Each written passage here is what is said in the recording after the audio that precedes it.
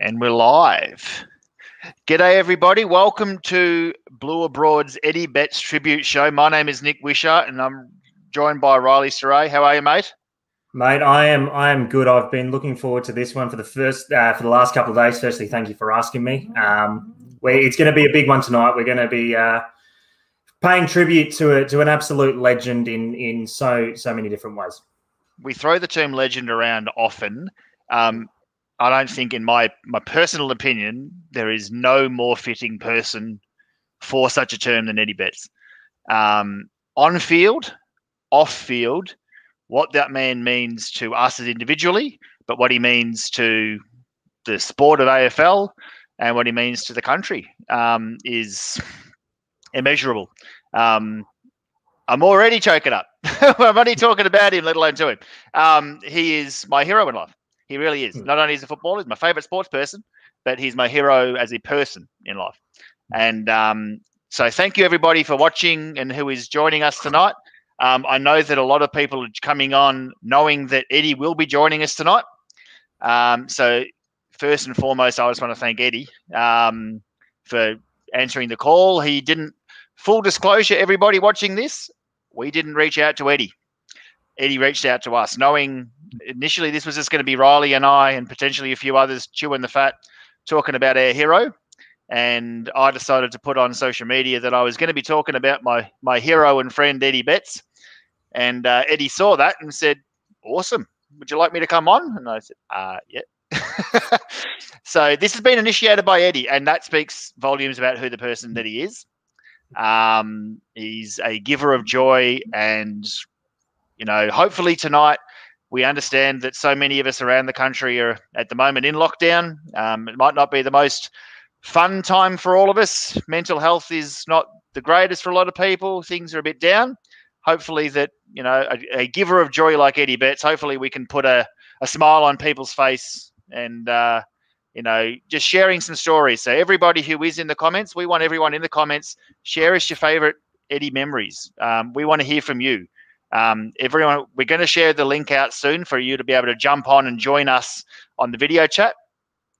So everybody who is watching this, think about it. Tell us your most vivid Eddie stories, whether it's sometime you might have met him personally, whether it's your favorite footy memory. It can be anything in general. What makes Eddie Betts a special person to you? Ryle, do you want to go first? What obviously before the great man joins us, we're gonna have a bit of a chat. But what makes Eddie Betts so special for you?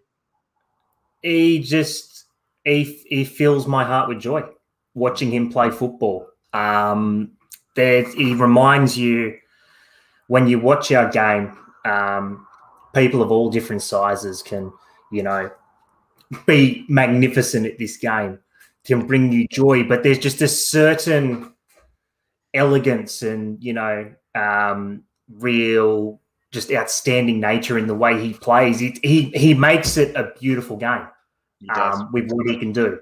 He does things that probably at times he wouldn't think he could do, let alone us. And he's always done things the right way. When he's played, he's done the right things by our football club, by Adelaide, which we'll go into. There's a couple of people joining us tonight from them. We have to touch on that because those were, absolutely his best years in a lot of ways. But he made it a beautiful game. And every time you'd see Eddie, it's like almost a hornet's nest just rise up with Eddie coming near the ball. It's unbelievable. It's unbelievable. There's something special about that dynamic you just touched on. He doesn't even have to get the touch. He gets near the ball and the crowd comes unglued. And there's just something about that energy that he brings that is pure excitement. At any moment, he could do something that we've never seen before and we'll likely never see again. And that's so rare. We talk about X Factor and players with X Factor. There's that, but then there's Eddie's got it with a capital X. There's nothing quite like it. And even we're not even talking about when he's on song. When he's on fire, there's nothing like it. It's a sight to behold. He can even have a stinker game. He'll still do something, one touch, and he'll transform the momentum of a game. The best example of that is the Fremantle game at the start of the year. I think he only had 4 touches that game, but that goal underground and just in front of the crowd is one of the photos of the year. It's the Eddie effect. It's the Eddie effect. As a Carlton cheer squad member, I am very bitter that didn't happen at our end. we kind of said at the start of the year, or start of last year, when he came back to Carlton, we're so excited to see him again. I can't wait for him to do one of those sort of goals in front of the cheer squad end. And then, of course, COVID happened and we didn't get to any games in Melbourne last year. So then we said, okay, well, it'll happen this year. And we finally get to games, and there was one. There was one goal one like that at our end, and it was against the Bombers, and he kind of turned it on against the Bombers a bit. Again, only a 10, 15-minute spurt, but all of those sort of amazing dribble goals. There was one against Freo, one against the Gold Coast up on the Gold Coast was at the other far end. It was a ripper goal. I wasn't at the Swans game in Sydney, but, there's still been some incredible moments. The Dogs goal this year as well, where he kicked it out of midair. Yeah. And this is a bloke past his prime. It's not the old Eddie Betts. If these are the moments, I just wish that one of those marks he flew for this year he could have held. Maybe he's still time. He's going to go out with a bang this weekend. Maybe I wouldn't put it past him just to fly for one like that again. No, it's I wouldn't put it past him either. I wouldn't put it past him to kick it back. And I was looking through some of his stats today, and it's truly amazing what he's achieved. So you look at his career overall. He's top 20 now in games played, all time AFL VFL history. 29th most goals kicked, most by a small forward. The closest, I guess, sort of comparison is probably Kevin Bartlett, but he was more a rover. Most goal assists of all time. And that's the really telling thing about Eddie Betts. He probably gave off another 100 or 200 that he could have kicked himself, but he always brought his teammates into the game. He's a transcendent character in a footy club, and the way he's developed from this. And I guess for me, and you would feel similar as well because it's similar age profile. I was 8 and we've seen him grow up, and I've grown up watching Eddie. It's amazing. There's something about that when you say the goal assists. There's something about Eddie in that, as individually brilliant as he is, he's always been a part of awesome groups. So we talk about the three amigos at Carlton, iconic, not only of this past generation or so, but we talk about the Mosquito fleet of years gone by. Before that, we had a midfield of Nichols, Gallagher, and Silvani, Serge Silvani.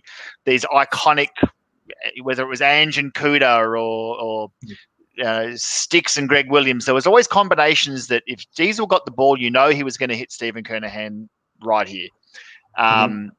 Eddie, Jeffy, and Yaz made sparks fly. Likewise, when he was at the Crows, that Adelaide forward line was what got them to the grand final. They had a very deep list and everything, but it was a forward line of Eddie, Lynch, Charlie Cameron, Walker. Who was the other guy up there? The big fella, Jenkins for a while. In Podsy Adley before that, they had numbers up in that forward line, and they always just worked in unison and just made things happen. So there's a lot to be said about Eddie as an individually brilliant player, but as a team player, these guys they walked taller with Eddie around them. He just made things happen for them as well. He did, and I think it's telling. You mentioned those forward line names. He was still 4-time leading goal kicker at Adelaide. No slouch. His best season, 2016, he kicked 75 goals, which for a small forward is pretty much unheard of. And these aren't leading goal kicker. You're kicking. We had a couple of years not 26 goals or anything. Andre Everett kicked 26 goals for us and got the leading goal kicker. And Matty Wright, again, was a very handy player for us, but I think he got it with like 29 a couple of years and stuff. So that's the difference. He's playing a good sides and still getting the leading goal kicker. As you said, 75 for a small forward. That's weighted. That's the equivalent of 100 goals, in my opinion. Strongly agree with that. Yeah. And I know you'll probably you'll touch on this when we talk to him shortly, but I guess we were talking about memories. If you had to pick one, Eddie, memory that you sort of had to pick out What would it be? What is it? Mine's a rare one. Mine Okay. isn't necessarily. I would love to go through the game that Andrew Walker took that mark against Essendon in 2011. Eddie kicks 8 and just took the absolute P15S out of them. My favourite Eddie goal is a bit left field. We played the Bulldogs 2008 at Docklands, and the Bulldogs were celebrating 54 years since their 54 flag, and it's probably the game I go back and watch on YouTube the most. For whatever reason, the Bulldogs are wearing black shorts anyway. The game's probably most remembered for Favola. Very famously was playing on Brian Lake, and halfway, 2/3 of the way through the third quarter, Fev had kicked 0 goals 5 and was giving away 50 metres and was doing whatever. And Fev got one free kick, pulled a goal out of his ass, and you could just see this swagger build up. And Fev famously or infamously went back on the mark and said to Brian Lake as he's getting his drink, "I hope you bought tickets." And Brian said, "To what?" And he said, "The Favola show." He said, "I'm about to flick the switch here. Watch this." Fev ended up with 7. And like kicked 7 in a quarter and a half and just went like that. And it was something to behold. But the momentum that Fev generated, nothing went wrong for Carlton in a quarter and a half. And the likes of Waite, the likes of Nick Stevens, the likes of Judd just kicked goals out of their ass in the last quarter. Eddie didn't get a single goal. I don't think he had a single shot on goal or a single scoring shot the entire game. All of a sudden, with about 6 minutes to go, the game's already won. The ball dribbled to him. I think it was actually Jeffy Garlett dribbled it to him, about a dribble pass along the wing. Eddie grabs it about centre wing, runs to 50, takes on the defender who I think was Mitch Hahn, don't hold me to that, and just arches the back, runs inside 50 and kicks this super banana goal on the run, Craig Bradley style from 45, 50 metres. And that game being at the game, I was only new to the cheer squad at the time, and the place went bunter. It was amazing. And that's that for me just encapsulated, he didn't have to have the best day, but when his time came, he was there for the moment. And when the game was there to be won, he kicked the most ridiculous goal that day. And I will always remember that noise. So it's a real left field choice for me, because I know that I don't want to steal all of the other moments that everyone else is going to choose. But for me, that is just such a special goal in my heart, because that's probably my favourite game to go back and watch, purely for the Favola show. But that one Eddie goal, Dwayne Russell's on commentary and just hits it nail on the head. Eddie, where have you been? What a magical goal. Go back and watch it on YouTube, everyone. 2008 Bulldogs versus Carlton. It's bound to be on there. It's a fantastic game. What about you? You've got one more specific moment? I do. There's plenty you could think of in his career. Even, just meeting him in certain open trainings and certain games. But mine's a little left field as well. So, and it's more recent. So we look back to last year, and that's when COVID really started. The whole world was going mad at the time, and it was the first game that the boys got to play in front of a crowd. And it was the first game that Carlton got to play in front of a crowd since Eddie came back. It was against the Bulldogs. It's funny. A lot of the games I remember with him were against the Bulldogs. And he kicked 4 that night. He was one of our best, and just some customary Eddie goals, getting out the back smartly, defensive pressure. And the reason why I identify that was because in such a time of, I guess, uncertainty, things felt abnormal. All these terms we hadn't heard before, and it was all crazy. It just, for 2 hours, it just felt... You forgot about it. Not just forgot about it, and you remembered it, but you felt like a kid again. I felt like that little 9-year-old sitting there every time Eddie got the ball. It makes you emotional how someone still 17 years later can inspire that in you. And that's not just people in it, like of our generation. There's grown adults in their 50s, 60s, and older who Eddie gets near it and does something, and they turn into a kid again. It makes footy fun, and it's such a special thing. And that's why he has. He means enough to us and everyone else that is in our chat. Thank you, everyone who is in our chat already. We've got some guests coming on who are going to talk about, what Eddie means to them. But that's how good this bloke is. With the greatest respect, we love you, Levi Casbolt. We love everyone who wears the Carlton Guernsey. Means a lot to us. And whoever you go for, they mean a lot to you. He's different. He's different. Not everyone gets a tribute show. No, let's be honest.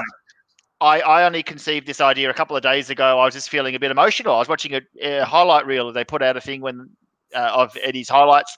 Full disclosure, I knew it was coming before the announcement. I don't have to tell you how, but I did. But I started watching Eddie highlight reels, and it just got me in this emotional place. I hit up Terry Degani and I said, well, Tez, I just want to be able to have a forum where I can let out my feelings. I want to talk about my hero. That's what he inspired in me. And hit up you. You're awesome. You're up for it. And then by the time I started asking the question to people, hey, would you like to come on and share what Eddie means to you? The response, Riley, is amazing. And for everyone who's watching this, I really hope we can get through all of you. We really, really do. I promise that Eddie is coming on. We're not just offering the world and delivering nothing. He is coming on. We're just waiting for him. He's got some other stuff going on at the moment. It's his final week of footy. He's got a lot of media to do. He's got a lot of stuff. So we're so thankful that he's giving us his time. We understand how blessed we are. So Eddie is coming. What about projections? What do we think for this weekend, Riley? You said before you reckon he might just turn it on still? You reckon 4 goals? Yeah, I do. I reckon 4. I reckon they'll funnel the ball to him. And surely GWS have a sense of occasion. Like, we know that Clarkson decided to put everybody on Favola on 99 goals. Surely GWS can just say, hey, we'll focus on the. Well, we'll go and double team Charlie Curnow or something like that, or we'll go and tag Matt Owies, or just let Eddie run. For God's sakes, don't get anyone on him. No, let the people have what they want. I fully agree. I think one thing that we need, that I wanted to touch on as well, and we'll touch on this when Eddie comes on, is, for me, it's very rare to see someone who, in his position, seen as small forward, arguably for me, he is the greatest to do it in that position. He's certainly in the conversation with your Milnes, your Dacos, those sort, and yet still have just as much, if not more, of an impact as a general human being outside the sport for Indigenous activism. As the shirt you're wearing, the foundation which he's looking to start, which we'll talk to him and hopefully get some insight on. Yep. I'm just so happy he's not going to be lost to our game. And not be lost to us, because he's one of those characters that you sit there, and we'll sit there in our 70s and 80s, like, do you remember watching Eddie? Yeah, and we'll talk. You'll talk to your grandkids. Like, there was this player back in the day called Eddie Betts. Yep. And no, I don't care what anyone says. There will be no one better doing at that sort of thing than Eddie Betts. My dad growing up was very good friends, and still is friends with Jesaulenko. And growing up as a kid, the fact that my dad knew Alex Jesaulenko was the greatest thing in the world imaginable. I've only got stories to go by. With the famous games, you can go and watch the 1970 Grand Final. You can go and watch I know I can understand probably how good he is, but at the same time, I've got no idea just how good Jesaulenko was. And multiple positions. That Grand Final, he goes to centre half back and takes him. So he can play as a midfielder. He can play on the wing. He can play. So he must have been something else. And you can only go by stories. For me, the best I have ever seen is Greg Williams. I will tell my grandkids in 60 years, 50 years' time just how good he was. But I think everybody, no matter who you go for, is going to say, there was this bloke called Eddie Betts.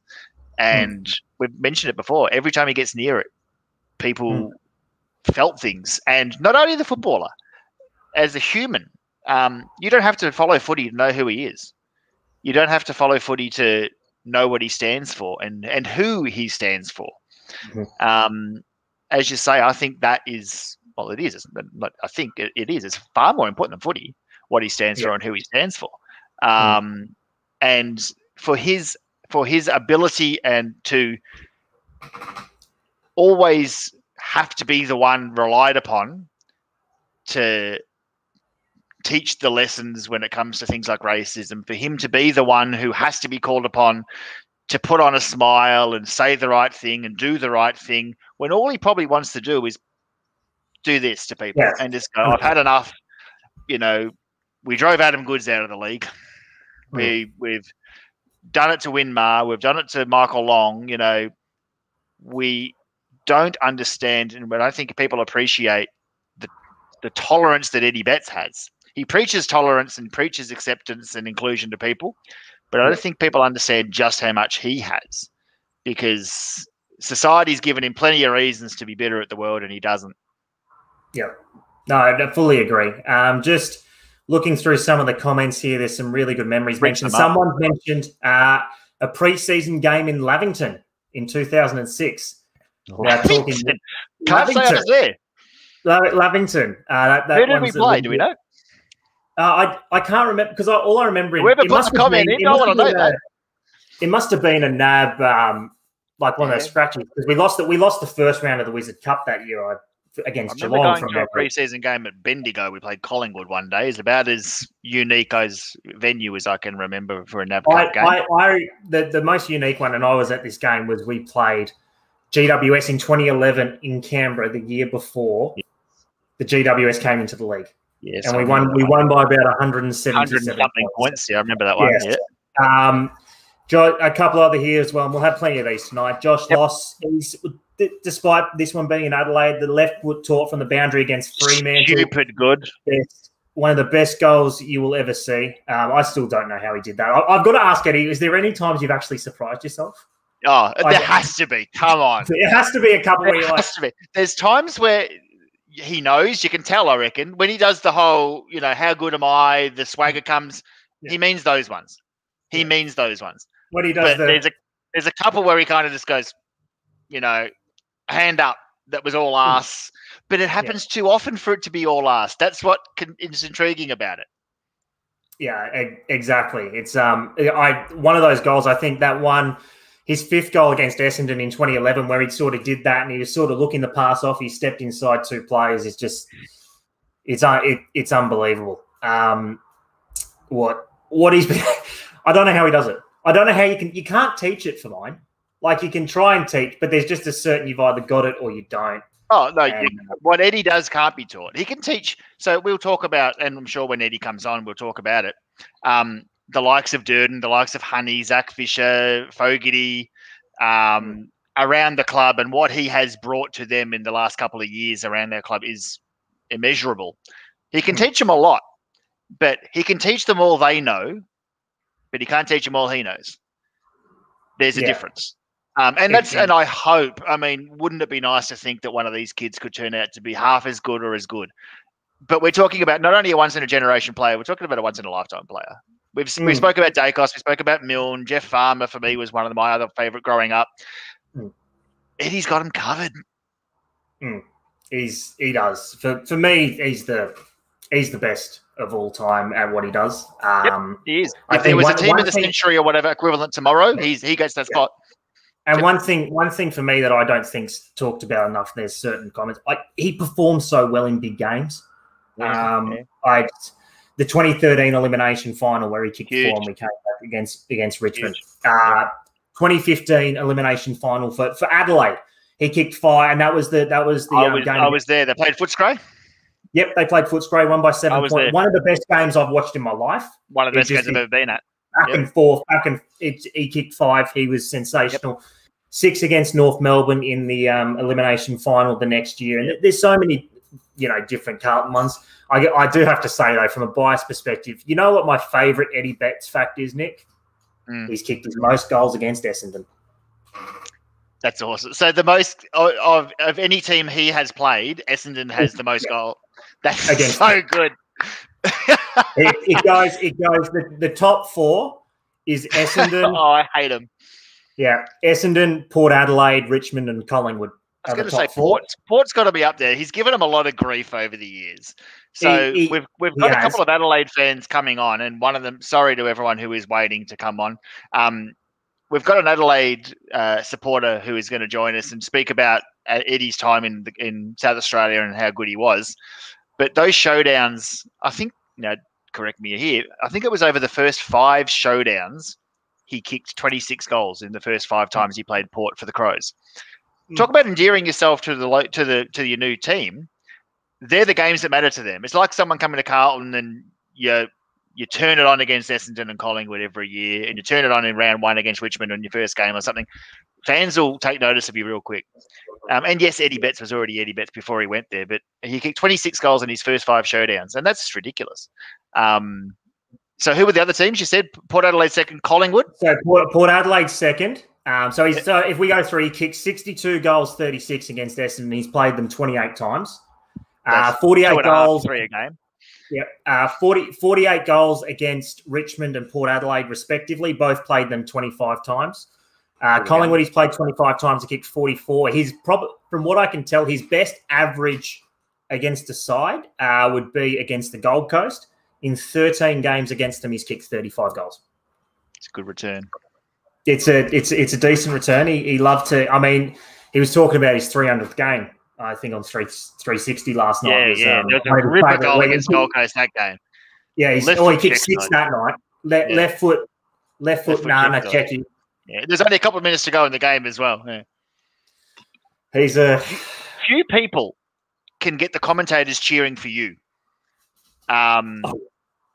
So there's that moment. I think it was Hudson and Dunstall from memory in that game, and they were come on, Eddie, just give us one goal, give us one, and he kicks it, and they were screaming. Dennis Armfield was someone like that. The commentators would cheer for. Darcy Vesio had it in the AFLW I watched earlier this year when she was about to break the goals record and everything, and Skinny Lapham was on commentary, and he just didn't care about the game. He just started saying, kick it to Darcy, kick it to Darcy. But Eddie's got that about him, and that joy extends to the commentary team as well. So, are we ready? It looks like we're ready to go. We're ready. Everybody, we don't need to do an introduction, but let's do one anyway. 349 going on 350 games. What on earth is this? Get it off now. We know you're an old bastard, but you're not quite that old, are you? For God's sakes. Father Time's caught up to him. All the grey hairs. What up, How are you, great man and great woman and great little person? How are you? We're fantastic. All the better for seeing you two. Exactly. Thank you so much for joining us. It genuinely means everything to us. We understand how busy you are. We understand your time constraint. On Facebook and we said, let's just jump in and say hello. You guys are the most important people in all of this. Oh, look at your beanie. Look at your beanie and your team. Got the badges. We're making merch in your name. Like, that's what Eddie means to us. You are we've mentioned it before. You're the bringer of joy, mate. And we have a waiting room flooded with people wanting to come on and let you know what you mean to them. And I'm sure that we're going to have everyone in the comments all night. We don't want this to become this self-indulgent thing. We understand we don't want to be embarrassing you. But at the same time, what you have brought to our footy club and our game for the past 17 years will never be replicated. People have come and gone this footy club, but very few have ever impacted me personally as much as you have. And I am not ashamed to say, as a grown adult, to tell you, you're my hero, not only in footy, but in life. As a teenager, full disclosure, as a teenager, for those that don't know me very well, I was a bit of a fuck up. And I battled a lot of things with depression. I had substance abuse and addiction problems, and I wasn't doing too well. The footy each weekend gave me a reason to keep going. And you and a few others, but you were one of the pioneers of that, keeping me going, giving me a reason to wake up each morning. And I would turn up to the games when things... Now, for all the kids watching, you think Carlton's a bit crap now? We were bad. Back in the day, 2005, 6, we were pretty rotten. Guys like Eddie and Fev were the other ones, gave us a reason to turn up to the footy each week. And we might lose by 100 points, but you guys would be doing something that we'd never seen before, and we still haven't seen since. And genuinely, Eddie, for me, that got me through some real tough times. It's one of the great honours. We always say, if you get to meet your hero and get to tell your hero what you mean to them, what would you say? I'd be telling you, thank you, mate, because for my real rough years, you don't know it. You played a huge part in getting me through them. So thank you so much, brother. It really does. It means the world to me. And it means the world to me that you're on here too. But it also, like, you have to understand as well, like, without you guys, there is nothing. And that's why you are so important and so important in the whole puzzle of Eddie's career. Like, we just... Without the fans, I wouldn't be able to entertain. Like this week. I'll still entertain this week, though, but it wouldn't be... Yeah, right, you will. As special. But, you know, it just gave me goosebumps every time when I went near the ball, the crowd chanted the name, and they made you, when you're not playing a good game and you touch it once or twice or 3 times and they go crazy, you know, you still feel like you played your role. So thank you guys. Brother. Riles, anything, like, we've got, you know, the great man and the great woman. Anna, you're just as important to this story as anybody. Riley, take it away, man. What do you think? I mirror a lot of what Nick said. For me, I was a young 8-year-old when you first played for Carlton, came to the club, and there's not too many games where I don't remember moments of you playing, both from obviously us and Adelaide, the joy you brought to us, but the joy you brought to me. I can't think of a player that's had too much more impact on watching you play like you have. It was inspirational to see some of the things you've been able to do, and how, in a lot of ways, seeing you grow and me grow up watching you. It's just been remarkable. And I was saying before you came on, the first when the hub was last year, the first game when we played against the Western Bulldogs, and you kicked 4, you turned it on. It made me feel like an 8-year-old kid again. And there's not many people that can do that, my friend. It's it means a hell of a lot. And just from my perspective, just want to say thank you for what you've done for the game, for this club. And absolutely, it's been, you're a champion, mate. And but obviously off the field is a whole other scope as well. And the work you're doing there is really inspirational. So credit to you, and credit to Anna and your family. Oh, thank you. We understand that we're very grateful to have your time, and we don't want to abuse, you know, the gesture that you guys are taking to coming on. So we'll get started. Well, how about we get to it? We've got some guests in the waiting room who are wanting to come on and also, you know, say good day. So Riley, do you want to admit our first guest? The first one in. The first guest we'll be bringing in is the founder of this channel. He's of course Terry. You got us, mate? Terry. Hey, Terry. Hey, how are you guys? I'm good. How are you? Yeah, good. That's the way. As the boys said, thanks so much for giving up your time. It means a lot, and you know, you've been like that with the fans forever. You've always understood that the fans make the club what it is, and I think that's probably why you feel that noise every time you go near the ball. How are you going, mate? What's happening in your space at the moment? It's been pretty crazy this week, actually, to be honest. And that's why I was late. I was just on another Zoom call just then with the AFLPA, and yeah, it's just been pretty hectic. But we're just trying to soak up the week, you know, enjoy it. You know, I was a bit disappointed that I didn't get another contract, because I didn't get offered another contract, and I felt like I wanted to play on, and I felt like I could offer, you know, Matty Owies, you know, Corey Durden and Josh Honey a lot of advice, and you know, I've been working with those guys as well, and it was sad. I knew this time was going to come, but you know, I just always believed that I could play footy forever, which you can't. But yeah, we're really excited now. You know, playing for 17 years, playing 350 games, it's an amazing journey when I think back on it, from where I've come from, and the way I grew up and what I've achieved throughout my life to now has been phenomenal. And I kind of pinch myself, but I'm really happy about the next chapter. You know, I'm working with Coles around Australia and within Aboriginal communities, which is really good. I'm still on Fox Footy. I'm contracted to Fox Footy, which I'm going to continue to do and work, because I want my family and my people to see a black face, an Aboriginal face on representation matters. Talking about, issues that matter and that they could represent, and they could that a lot to them. And but also your football knowledge is important. Yeah, I'll kick them off the couch. I'll be like, yeah, that's Gary.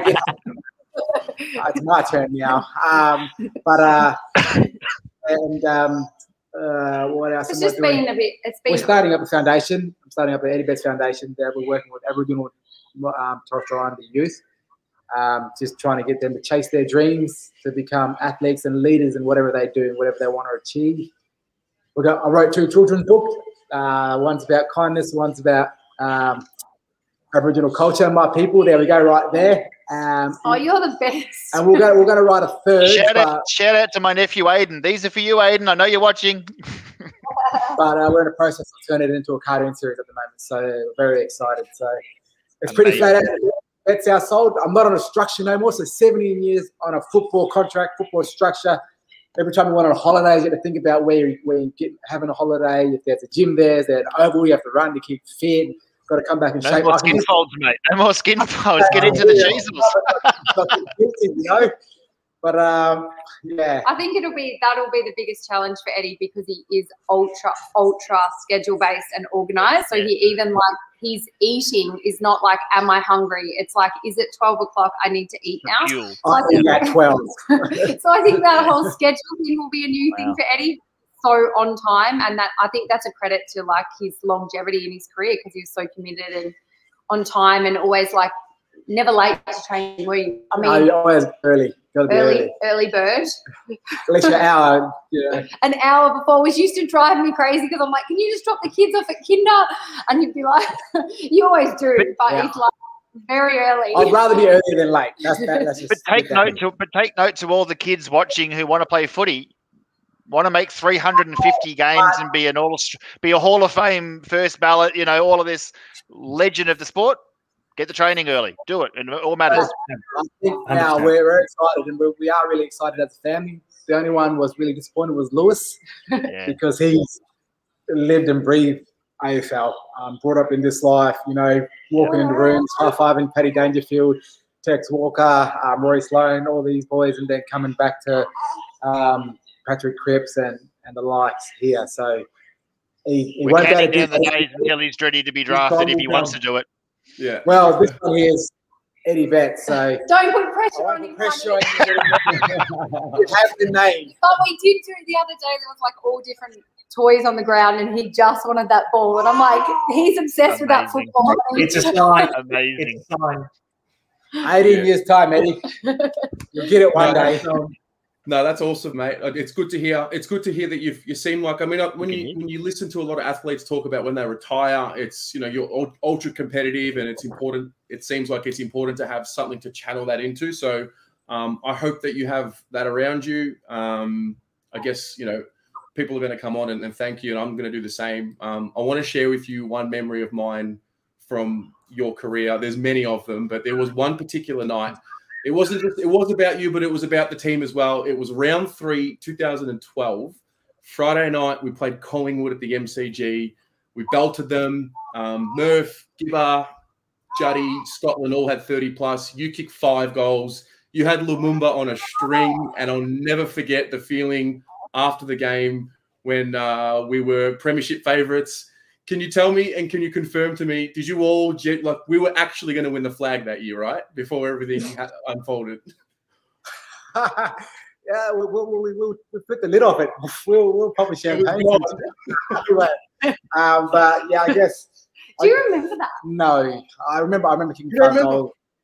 But do you remember feeling like you were going to win the flag that year? I mean, well, it is tough. Like when Carlton's up and running, we're a good side, and we do truly believe that we could beat anyone. And I've said it to the boys now that when I went to Adelaide, we played some games there where, especially the 2017 season where we went all the way to the grand finals, that we truly believe that we could beat anyone no matter what. We don't care where we were, if we were going down to Geelong, if we were going over to West Coast or going up to Brisbane or Sydney.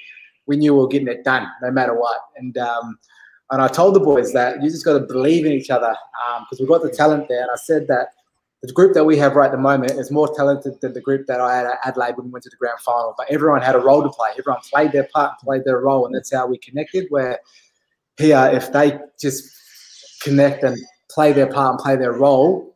And they're all just new. But they're all young. They're super talented. So I guess you got to play a lot of footy together, and that's what we did at Adelaide. We played 3 to 4 years together before he made the grand final with roughly kind of almost the same team. There was about 5 or 6 changes within that group within 5 years, but that gave us a lot of gel and connection. And you know, the boys are super talented, and you know, there was periods there where we won this year, a couple in a row, and we're thinking, yeah, we got it, we're going now, we're going to play, you know, finals footy, we're going to go deep, and it just didn't turn out the way it meant to be. So hopefully, and eventually, I truly believe that it's just around the corner for the Carlton faithful. They just got to listen to me and listen to my advice. Eddie knows right. Just around the corner. Love it, mate. Well, yeah, listen, from me, I'm going to jump off in a moment. Thank you very much, not only for what you've done on the field, but for educating the Carlton people. Also, behind every great man is a great woman, Anna. I know that you've played a massive role in Eddie's career, and I want to thank you as well for providing that support system. Eddie, mate, we love you. You're a fan now, so if you want to come and jump on after the game and have a chat about the game with us fans, you're more than welcome. Fan cans. Please do. Please do. I'll get on once or twice. I'll come on, but I'm very small forward biased. So I'm always like, you'll stay on. I will stay on because I don't want no cursing. And we know that you're going to be. We know that you're going to be sitting in the cheer squad too. I'm going to jump off. All the best. I'm going to play a little video before I go. This was made by our video editor, Willem, and then we'll get everything underway.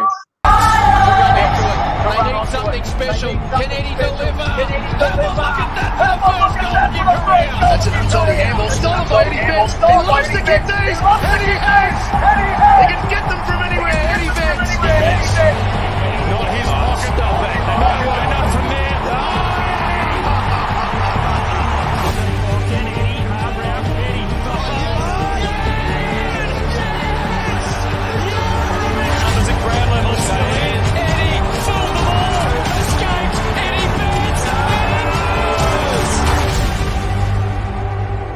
Especially when it comes to racism. I've been dealing with this my whole life. My mother has, my father has, and it's tiring. You know, it hurts. It's draining. Yeah, it actually really hurts, to be honest. I'm starting to get emotional.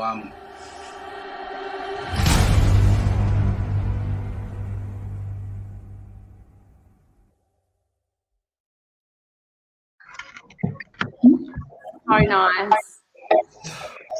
How good was that? That's from our in-house resident videographer Willem, who is such a talented kid. Look, how good is that song, by the way? That song's a vibe.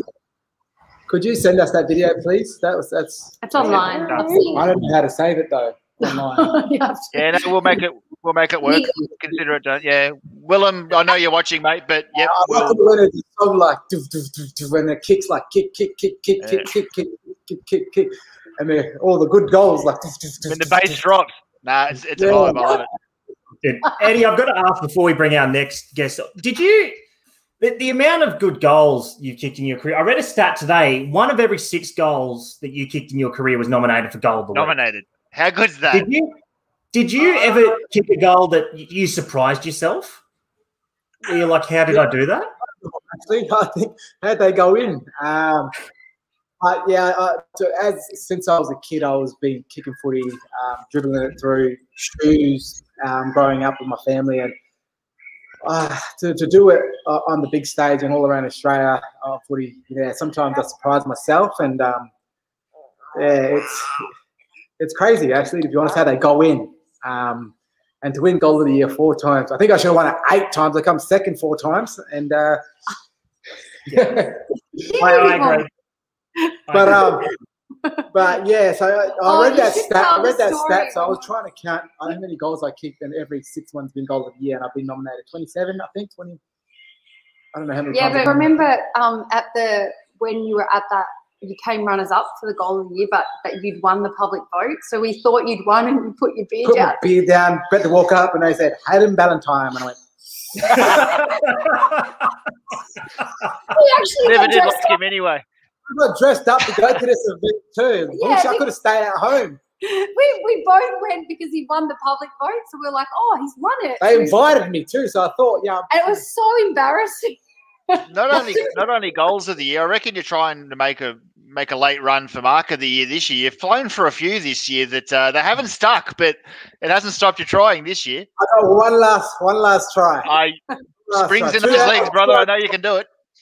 I'm going to land on my head and mark of the year. You watch. No. Just touch the roof. I know you can.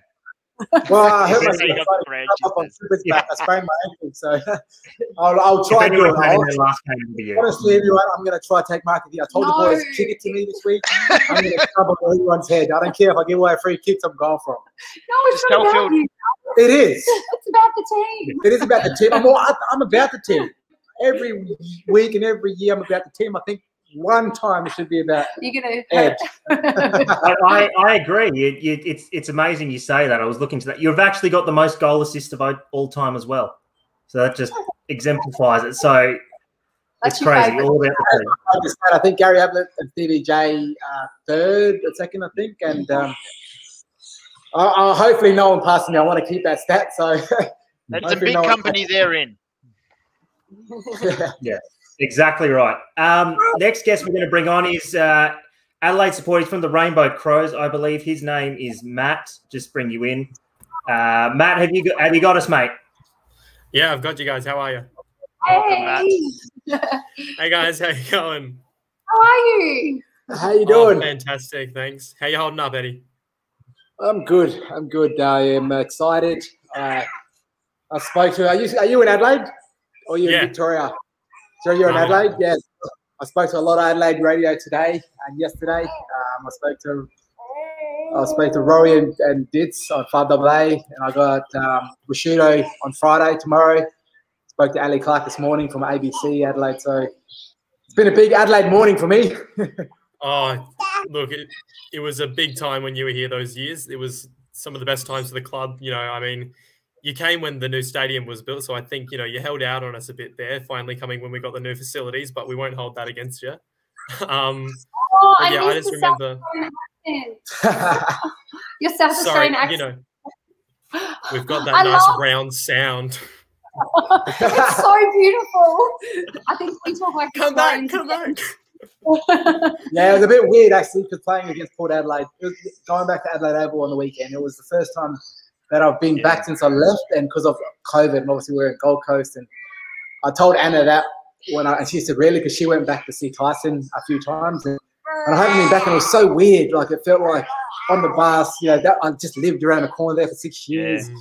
Going to Adelaide, and we had to go straight to Adelaide Oval and get COVID tested at 9 o'clock, and we did COVID testing in the Adelaide Broom. So I got to come back to the home, my second home, one last time. Walked in and gave my number a kiss, number 18, and my name was on there. And I did a video of it and sent it to all the boys and said one last time on Adelaide Oval. And none of the boys knew, though, that I was playing my last game. This is my last year. I got really emotional after I walked off the ground. I started crying in the room because we had some great memories there, and I had some great friendships. And, you know, we did a lot at that Oval for 6 years. And it was an Oval that I kind of really made it, or one end anyway, my own. And, yeah, it was actually really, really emotional, and I bawled my eyes out at the end of it.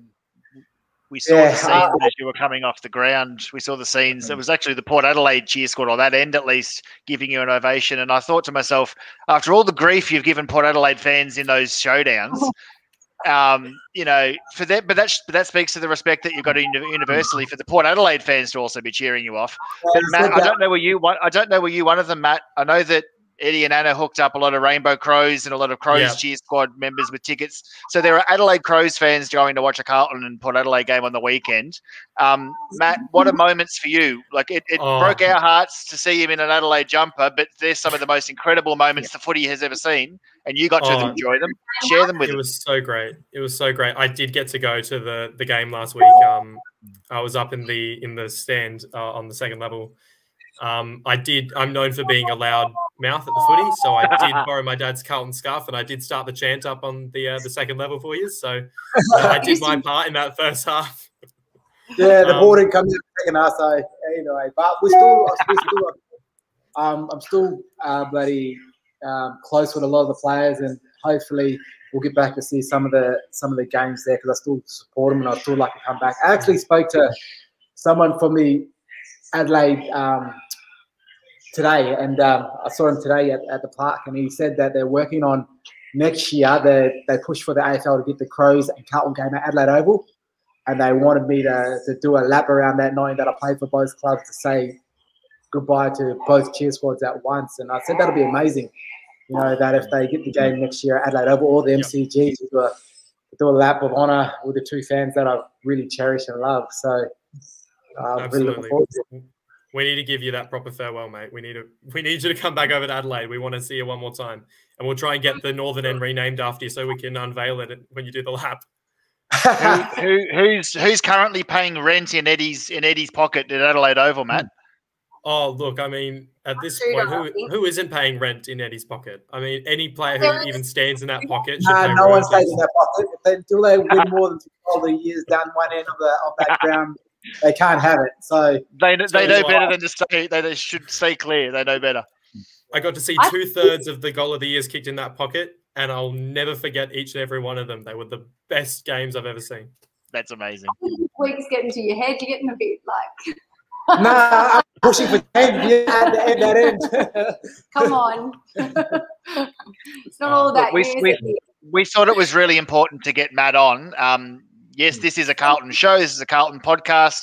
But, if we're going to tell the Eddie story as a footballer, the Eddie story, that involves the Adelaide Crows, where the Carlton fans may not have loved that time away, but it made us actually go for Adelaide in a lot of games we were watching as a neutral fan, and I'm sure that a lot of people felt the same. But, Matt, thank you for coming on. It really means a lot to us that you're giving up your time. But we just wanted to honour the link that you guys had to the Crows, and, Matt, I know that you're involved with the Rainbow Crows and stuff like that, and they're groups that Eddie and Anna got around, and, the relationships formed over there mean a lot to you guys, and we just wanted to, extend that offer to you to come on. So, Matt, thank you so much for joining us today, mate.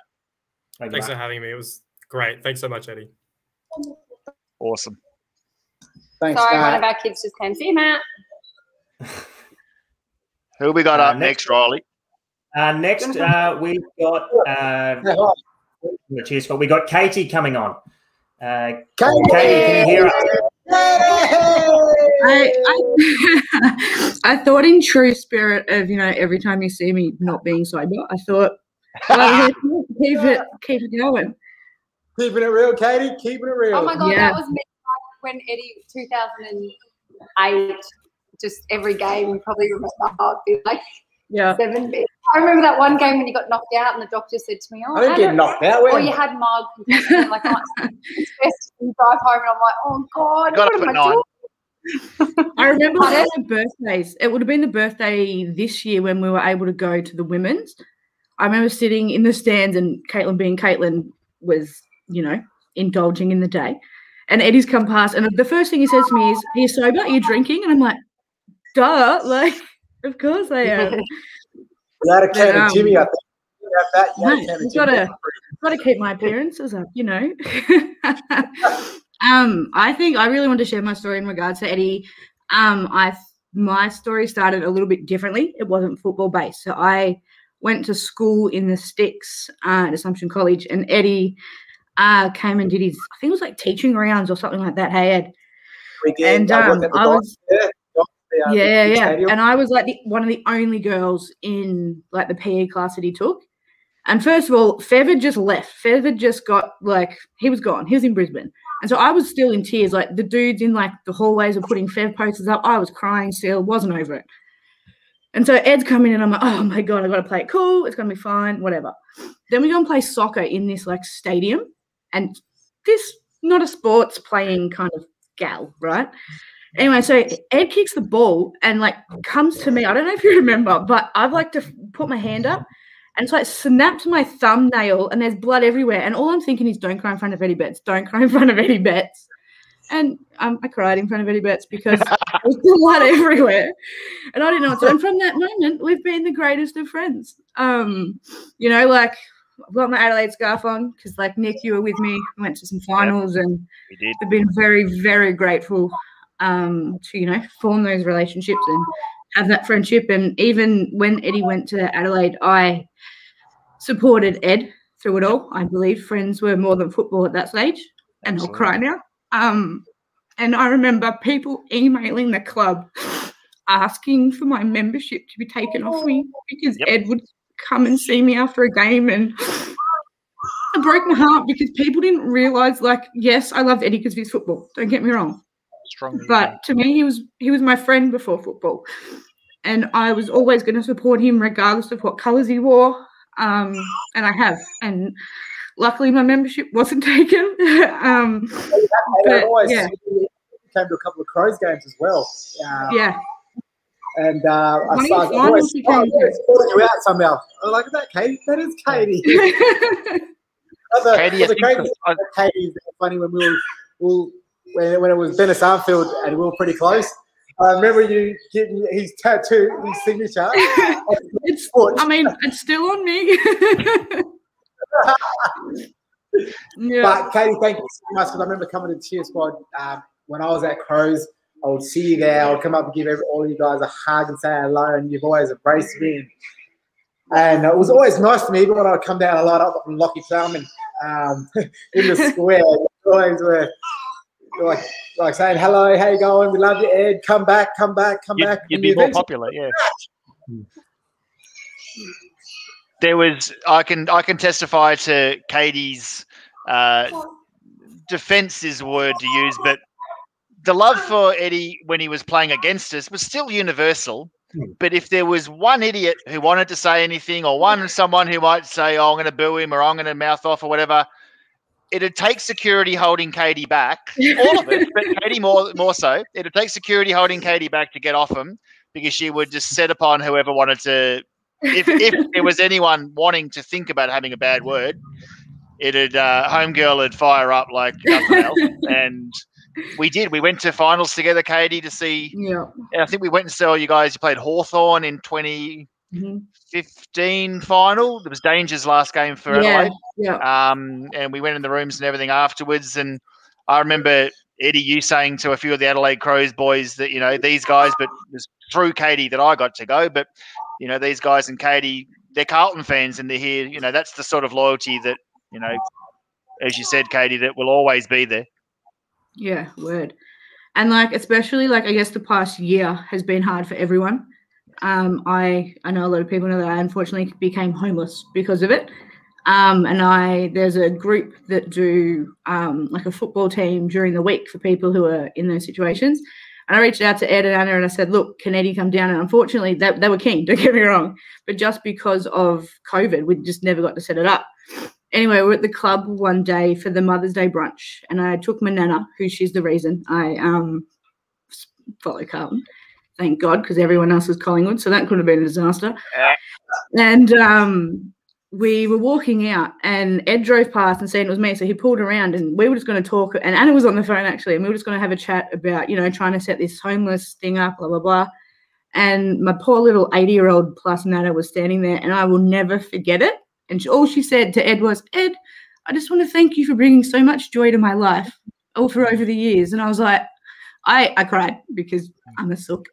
I think that sentence really resonates through all our supporters, especially this last week, and remembering Eddie's career, the joy he has brought everybody is insane. And just to see my poor little Nana just fangirl the shit out of Eddie was so cute. It was the most adorable thing ever. Thanks, Katie. I got you. I remember one year, I was in the cheer squad still, and we came down to the rooms, and you had just had Billy, and you were running around after Lewis. And I remember I've still got a photo of him. I'm holding, because you couldn't hold both of them, and so I've got Billy in my arms because you just didn't know what to do with him at one stage. And it's just those memories that are so special. Yeah. What's that? I'll hand the baby to you. Yeah, you just hand, and I was like, Auntie Katie's in form here. I'll let everyone help. kids. I'm like, here you go. And, yeah, it's just, yeah. And even like, you know, when I see the girls at footy, it's always like, Auntie Katie this. And it's those memories that, you know, I can tell family and I can tell, you know, the future about who Eddie Betts was and, you know, Anna and the kids and how amazing it was. And I think Tom, who's coming on next, he's a good friend of mine and is in the cheer squad still, and he idolises Eddie, which I'm sure he will tell stories of. And great understatement. I'll never, ever forget taking him to meet Ed after a game, and just watching him meet his hero was perfect. And, yeah, it's magical, and I'm glad that, you know, I got to sit here and have a wine. And we couldn't do something like this, Katie, without someone like you. Seriously, I appreciate it. Seriously, I mean, I thought I cried heaps over Dang leaving, but then today I like tried to cry all my tears out and stuff, and then Carlton bloody posted a photo. I think it was, I don't know, 300 maybe, I don't know. Yeah. But it was Dennis and Robbo carrying him off, and that was it. I was done. Like, I was already a depressed loser, but like, throw Dennis in the mix, game over. Like, throw 200 days of Victorian lockdown in the mix. Yeah. Very emotional right now. It's like the worst week. Absolutely. Cry all week. Yeah. Drink wine. I mentioned that to Katie earlier today. I said, you know, half of the reason for wanting to do this and share some stories is to put a smile on people's faces. Times are tough for everybody. And Katie, thank you for sharing some of your story about what's going on at the moment. But this year isn't the best for a lot of people, nor has the last couple of years. But if sharing some stories and being able to be able to share, you know, Katie, to be able to tell someone what they mean to you, and Riley and myself and everyone who's going to join us, that's kind of our goal here, is just to put a smile on people's face and share that joy. So, Katie, you're a star. Thank you so much for coming on. It means a lot to me, seriously. But thank you for having me. We could do this with you. Yeah, kick a bag, Ed. You know, we'll see this anyway. We'll be going to the women's as well. We'll be coming back and watching Carlton play as well. And yeah, absolutely. So one of these, dude. Throw up one of these on the weekend.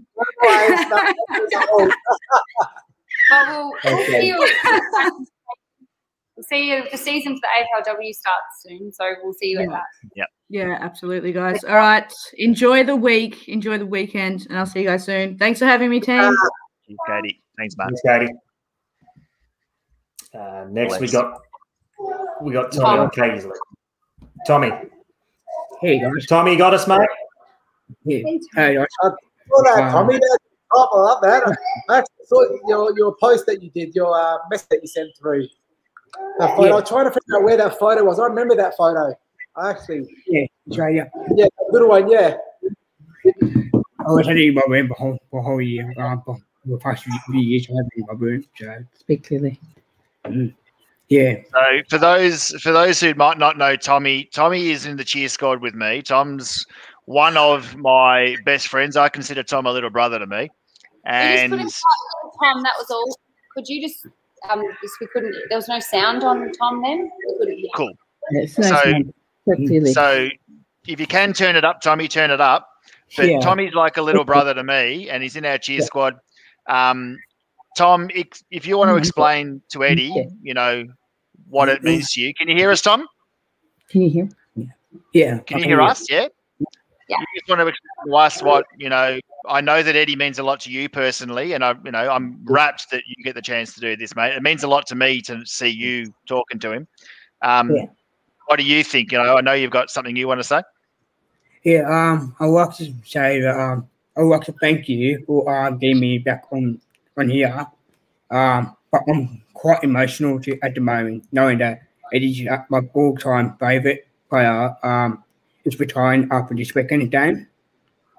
Can you understand me? I'm asking if I can understand you. Yeah. Yeah, very right. I always watch Eddie play every week, and I just wanted to play like Eddie. My first footy coach nicknamed me as Little Eddie Betts. Why did they call you Little Eddie Betts? Because I played in the full line, and I kicked goals from the boundaries. Yes. What bets? Make sure you put them in front first and then go to the boundary. Yeah, but and the nickname just got stuck into me for the rest of my junior. So just right. Yeah, and when was it, Tommy, that shirt you're wearing that's signed by Eddie's pocket? When was it, and why was it that Eddie sent that to you? Well, actually, I was interviewed by 7 News back in 2014. Yep. And you know Katie, yeah? Yep.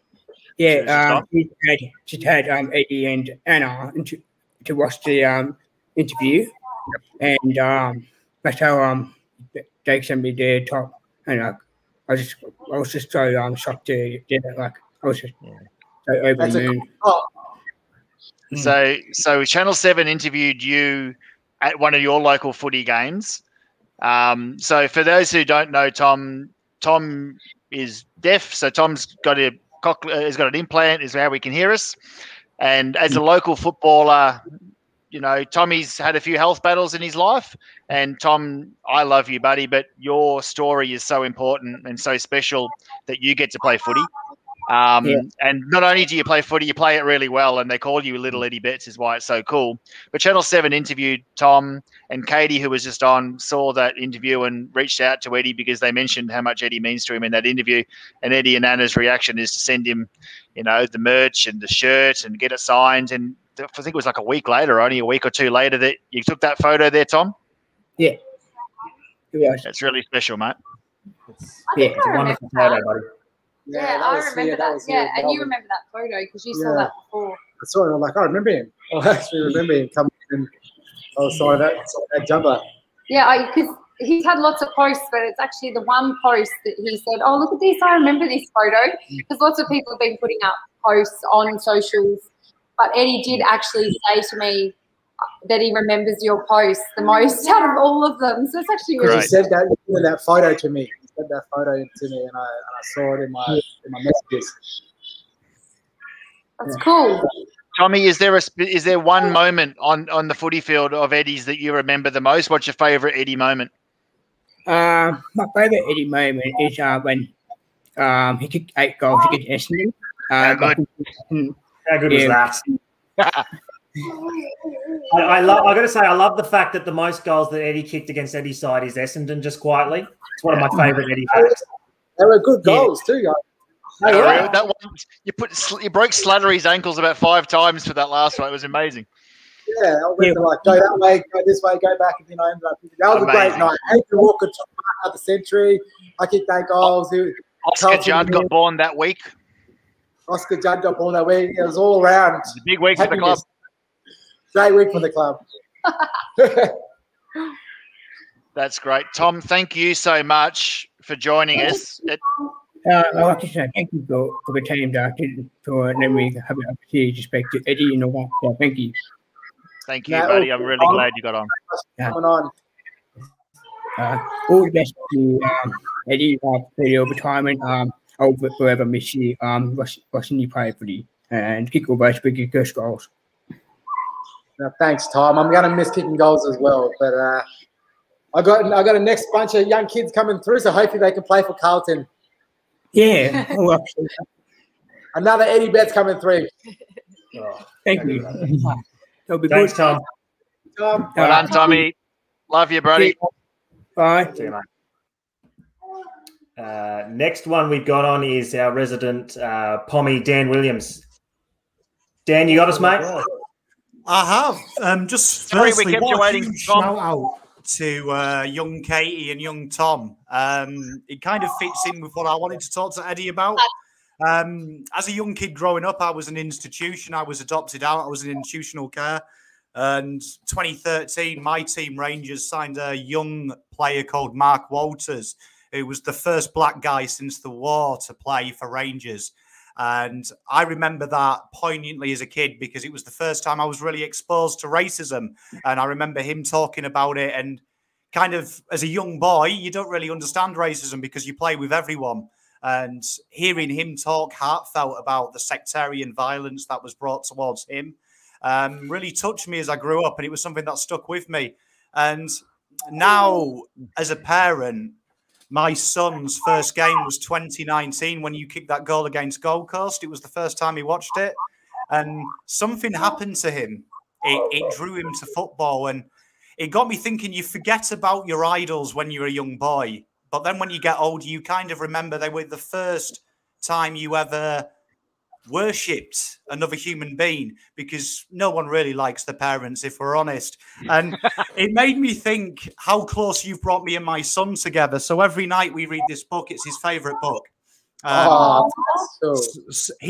it was all he wrote to Santa for. He wanted a signed copy, and as luck would have it, because I'm on the Blue Abroad show all the time, he thought I knew you personally. Unfortunately, I don't. So I had to pay a bit extra on your website and get it, but it made his day. And what I wanted to talk to you about, Eddie, is I think as an inspiration you are as a human being. I think people forget playing sports, one thing that's pretty exceptional, but to hear you carry so much pain with you when you play, but the way you play with a smile and a joy, and we wouldn't believe any of this would go on the way you play. And I think that sets you above a lot of people in the world. And I think it's a great lesson to all people, that no matter what we're going on in the world, sometimes the most powerful way to get your message across is by humble and being a smile and bringing joy and fighting hate with joy. So as a father, I thank you for teaching my son a lesson that I could probably never get across to him. No, all good. Thanks for that. And yeah, that's just the way I live my life. And I was brought up to treat everyone equally, treat everyone with respect.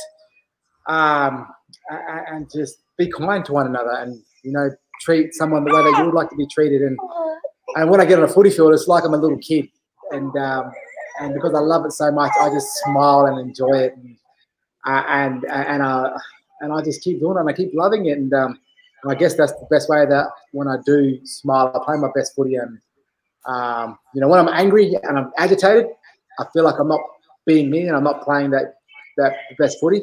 But when I'm just enjoying it, smiling, having fun, being that little kid again, like, that little kid's in me, like kicking the footy around with my older cousins at home, back in the communities. And when I'm on the footy field and I'm doing that, it's so exciting, and I just love it so much. And I'm going to miss it. I truly am going to miss it, but this probably won't be the last time you see my smile, because I'll be still smiling from here on.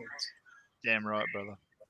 And I just wanted to quickly ask you, I know you came, and a big part of you coming to the club was to develop the players and pass on kind of the holy grail of small forward knowledge.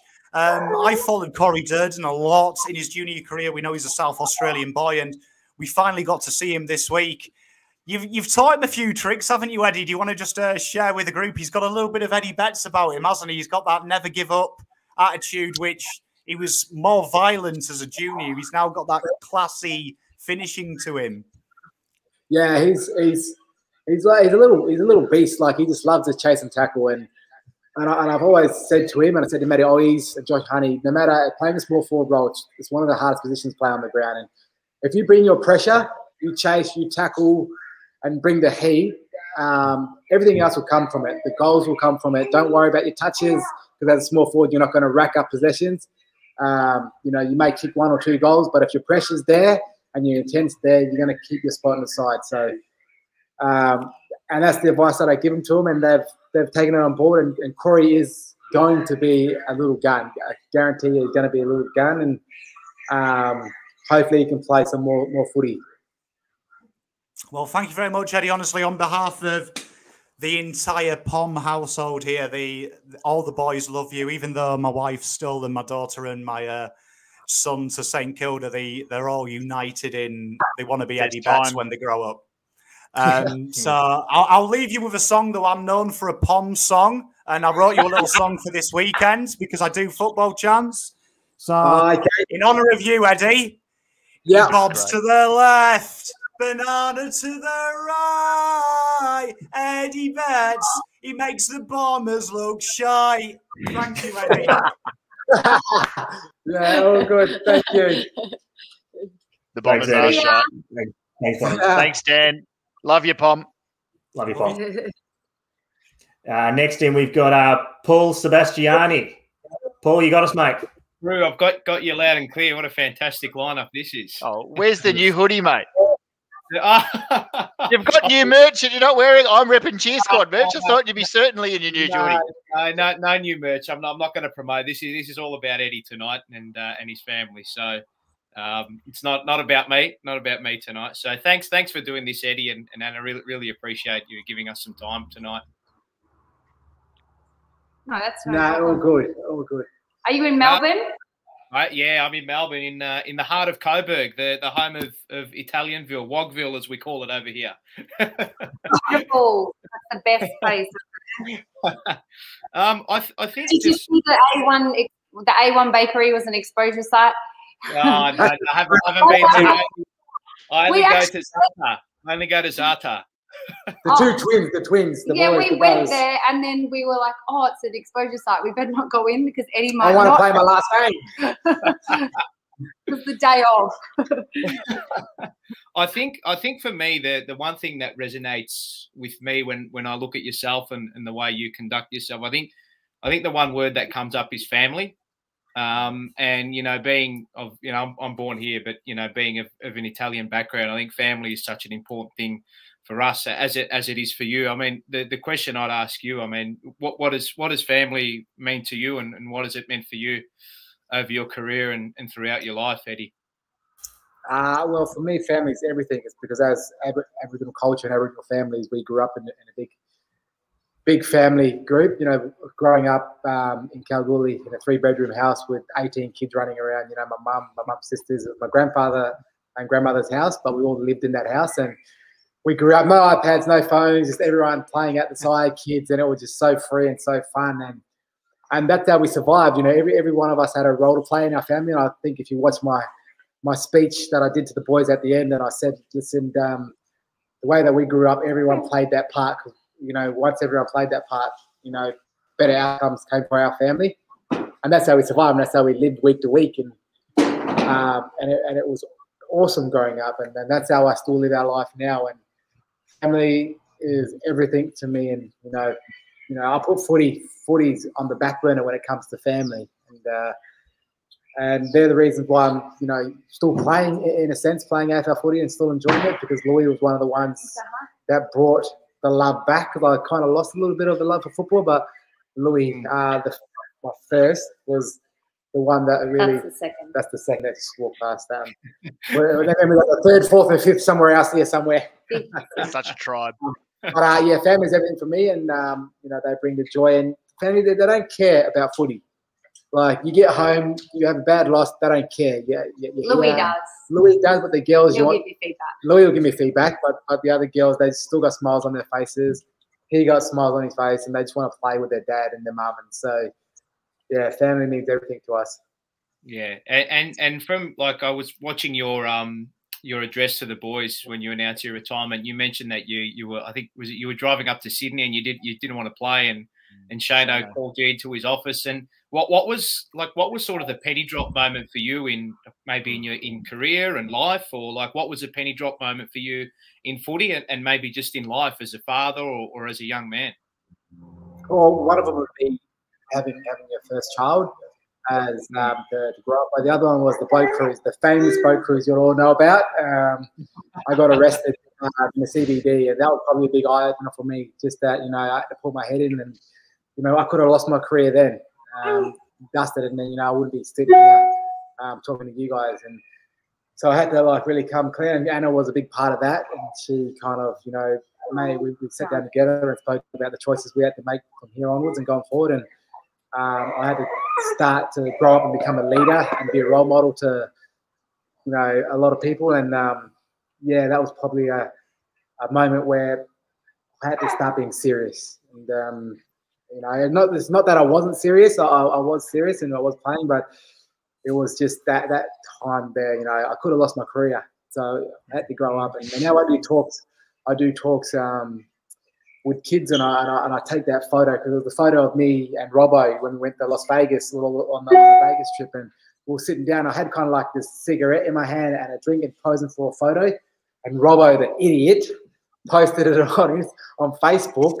And now you don't even smoke. No, I don't even smoke. And so and I never smoke cigarettes. I was so annoyed at that photo. And so it's like, you know, every time now when you Google Eddie Betts, when you Google Eddie Betts, that photo comes up, and that's just not who I am as a person. And it kind of like sinking feeling in my tummy.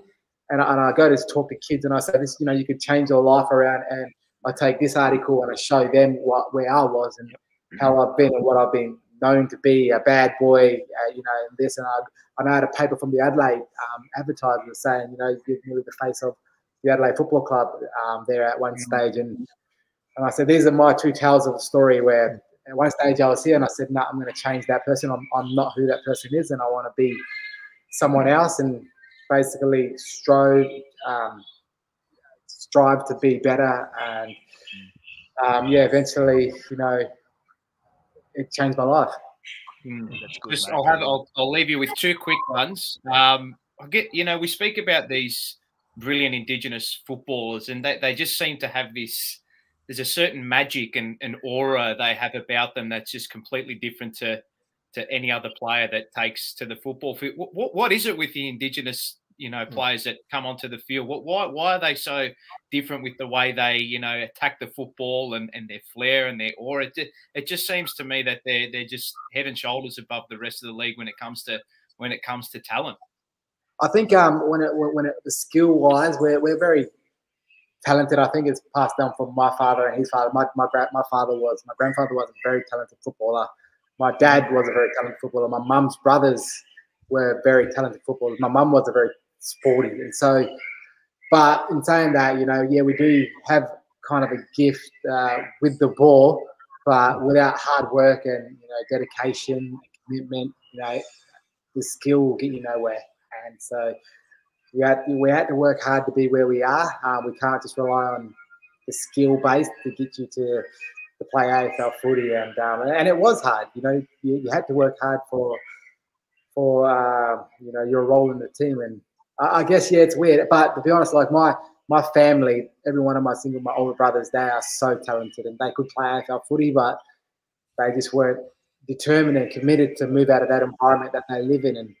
And I don't blame them, because which is nice and it's comfortable, and we're happy and living a happy life. And you know, I wanted to play footy. If they had the determination that I did, they probably would play AFL footy. But I wanted to make it, and I was determined to make it, and I did a lot of hard work in those junior years to make it. So yeah, it's just raw talent, and I can't explain it. And hopefully, my kids have got it. I'll find out.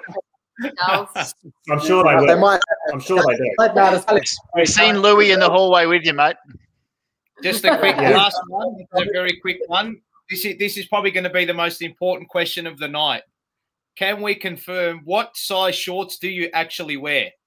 XL. XL. That's on the record now. XL shorts, and I've always worn them. Mark Pitney, the Ruckman wears medium. Hey? I mean, like Mark Pitney, the Ruckman wears medium. I'm like, how are you wearing Ruckman? You look like Warwick Kevin. They stuck up your cheeks. Thanks very much, Eddie. And I really appreciate the time. And Nick, we'll have to donate a pair of Eddie's footy shorts for you guys to raffle off. I love that idea. That's a good idea. I'll make sure. But there's a few lying around. There's a few big ones lying around. Yeah, they are. You're elite. That's a good idea. Cheers, Paulie. Thanks so much for joining us, man. No worries. Thank you. Have a good night, guys. Much love. Thanks, Paul. Next, we've got Joe on. Joey from Almost Blue Brothers. You got us, mate. Thank you very much, Riley. Nick, thank you for the show. Eddie, Anna, how are you guys? This is an absolute privilege. Eddie, look, for me, mate, I'm 26 years old. You know, I've been following Carlton my whole life.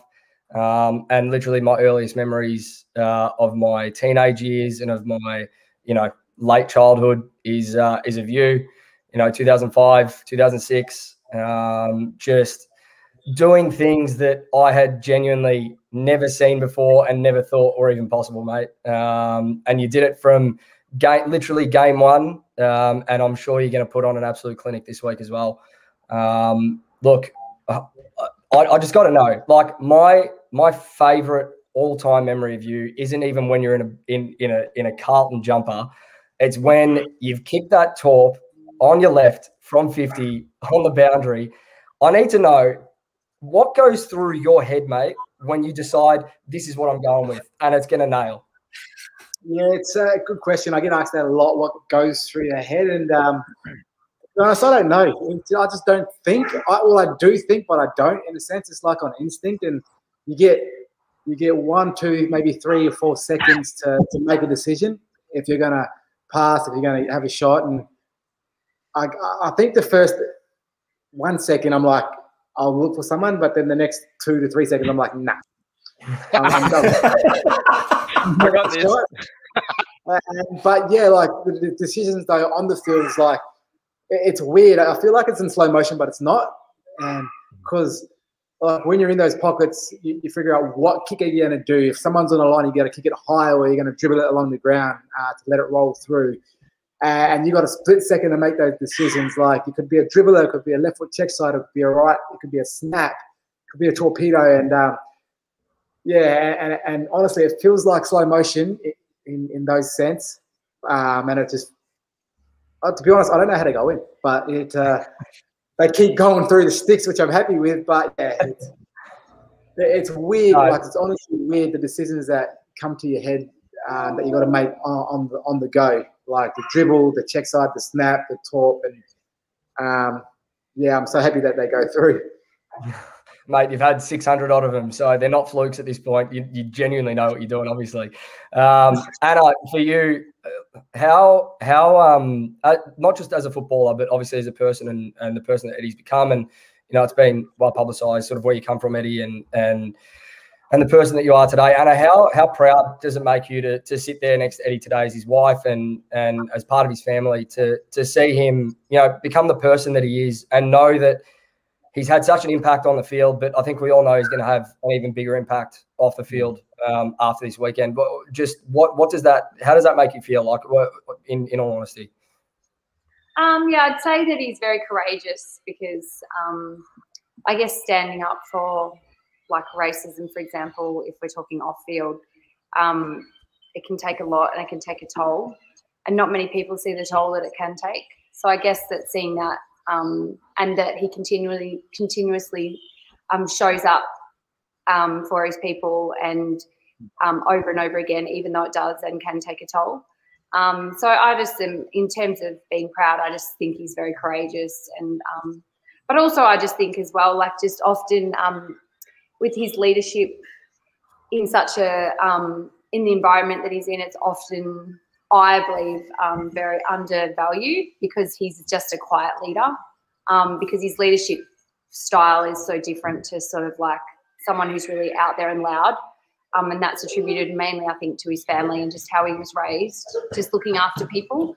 And I think that leadership there is just something as well that I've always been really proud of as well, is, yeah, just being that leader but not changing, you know, just not conforming to how a football club would be, just keeping your own style of leadership. And I think, yeah, that's probably it. Thanks, love. No, I have to, we had to ask Anna while she's sitting there. You need to know sort of what goes on in her head every week, watching you do the things you do, mate. Look, I won't keep you for long. I know your kids are probably tired. They've waited up all night, but mate, just the last one. The last one I want to ask. You know, you've put on the navy blue jumper so many times. You've also put on the Crows jumper, but I'm not a Crows supporter, so they can get stuff tonight. What does the monogram mean to you? Like, you know, to be able to pull on that jumper, for me, it was just a childhood dream. I'm no athlete. I'm not even close. So it was always a pipe dream more than anything. But for you, what's it meant to pull on that jumper for so many games across your career? And what does the Carlton Footy Club mean to you, mate? Yeah, well, the Carlton Football Club was basically home. It was my home away from home. You know, as a teenager, not really having any education, I couldn't read or write properly, and you know, getting an opportunity to pull on that logo, that jumper for the first time, really changed my life and set me up to be the person that I am today. Because if I wasn't drafted, if I didn't play for the Carlton Football Club, I would have had nothing, to be honest. And it set me up. And and like I said to the players, I said, you know, the Carlton Football Club, you're home. The number on the back, that means nothing to nobody. It's the logo on the front that represents everything to you and our supporters, and that's what you should be playing for, not your number on the back, the logo on the front. And that's the Carlton Football Club. And to most of those boys, that is home for them at the moment. And hopefully they feel as passionate about it as that I do about this club and about getting success. And, you know, like I said to them, everyone needs to play their part. And once they play their part, eventually we're going to get success. And they will. And we need to be back playing final footy where this club deserves to be, because it's a great, rich, and one of the biggest clubs in the AFL. So rich history, you mean? Yeah, rich history. Sorry, one of our kids fell over. You okay? No. I'll leave you with that, Eddie. Just from the bottom of my heart, mate, thank you so much for all the memories you've given me, all the memories you've given Blue Baggers around the country, and just football fans in general. You are the GOAT. I'll be telling my kids you are the absolute GOAT. You're the best I've ever seen, mate, and I don't know if anyone's going to top it. So thank you very much. Good luck in the next part of your journey, and thank you very much. Thank you. Thanks for the question. Thanks, guys. Thanks, Jack. It's just amazing, I think, just to segue slightly, how much you mean to so many people, Eddie, and Anna and your family, what you've been able to provide us over so many years. It's I said it before, I'll say it, it's a credit to you. And yeah, it's incredible. Have you got Mish there? I've got Mish here. Hey, Mish. Hey, Mish. I thought I'd bring a female on in this sausage fest. Poor Anna by herself. I'm all right, but I do love. She wants a jumper. Come here. Oh, okay, go get one. I'll get her a t-shirt. Come here. There we go. Oh, now we've lost the main talent. Now we're left with the real star. No, but I asked today if I was going to go into AFLW coaching, and we had an interesting conversation, Eddie and I, about that. I've got to test my skills out with the men's first before I could go. The girls are up here, you know. Test the skills out with the men's, then go across to the women's, up to the women's. Damn right. Eddie's like, you're too biased to the small forwards. You cannot coach. I'll back you in. Thank you. Match selection, just pick 22 small forwards per week. It's all right.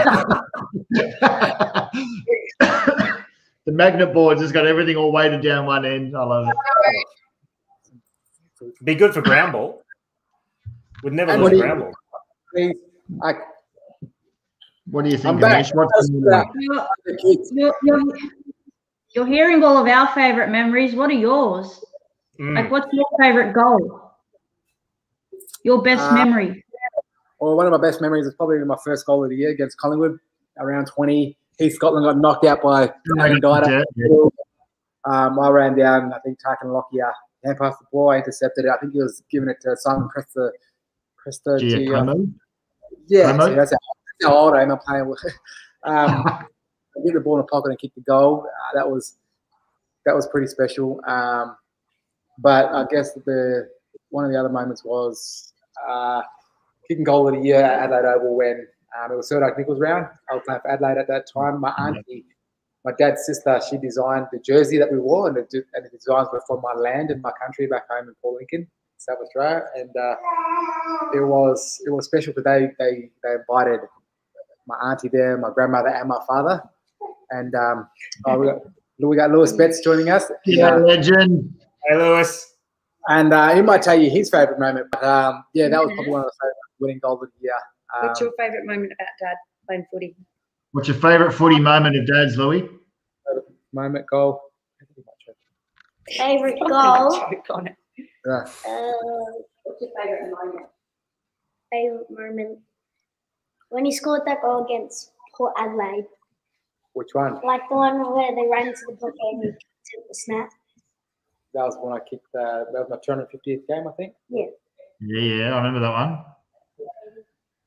Turned to the Port Adelaide in the crowd and showed off to them. Because the commentators said to Mark Shooter, I think, because Lewis comes on the ground. We had a routine at Adelaide Oval. Before every game, he would come out on the ground, kick the ball with me, kick some goals, and do that. And we had an interview with Michael Shudo, and Michael Shudo said to Louis before the game, "How many goals is Dad going to kick today?" And what did you say?